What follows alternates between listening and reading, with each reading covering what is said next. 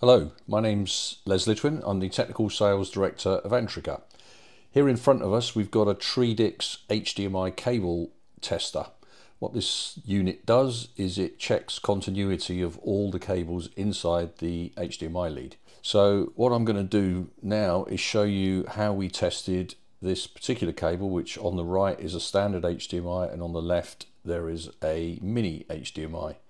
And what we're basically finding is that some cables have not got all the pins connected, and indeed if you have a look at this one, there's supposed to be 20 pins altogether. Some of them are missing, 1, 2, 3, 4, 5 in fact. Now some of these are associated with EDID, which is how the computer or the device communicates with the monitor to tell it what resolution it happens to be able to display, and then also the device will switch to one of those displays.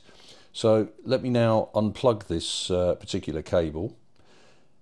So just quickly unplug it, and we're going to plug a known good working cable just to show you what the difference is. And I've actually marked up all of our HDMI cables with some orange tape, just so we know which ones have got all of the pins connected.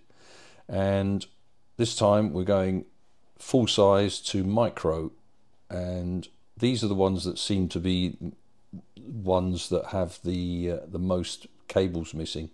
So if we turn that on, you can see all 20 LEDs are on and the cable is actually good. So this is a good cable that will work with our products and monitors and actually correctly communicate the EDID signals between themselves.